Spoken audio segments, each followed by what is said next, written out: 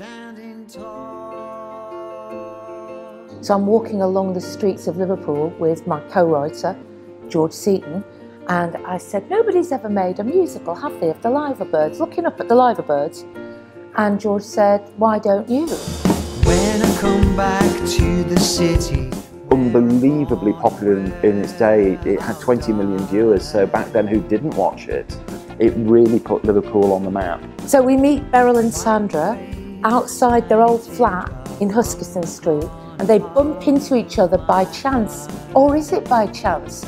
They're still basically the same characters today as they were back in the 1970s. They just need to rediscover themselves. So it's really exciting to have it on stage, really exciting. I mean, I can't wait for it to be open to the public.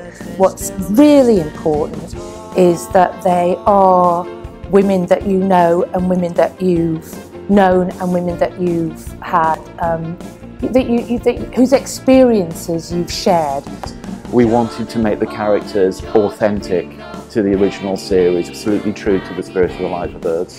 Oh my goodness me, look what's happened to Beryl and Sandra. Oh right, you know, and see that journey in their journey as well. Because if you knew Beryl and Sandra then, you're Beryl and Sandra's age now.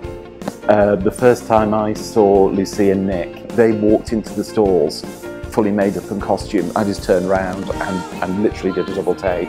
Oh my God, look at you two. I would imagine a lot of the audience are looking at some of those clothes and thinking I had those too, because I am.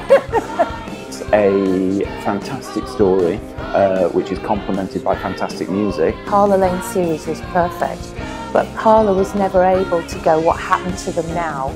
And that's what we did. We started by saying, what happened to them now?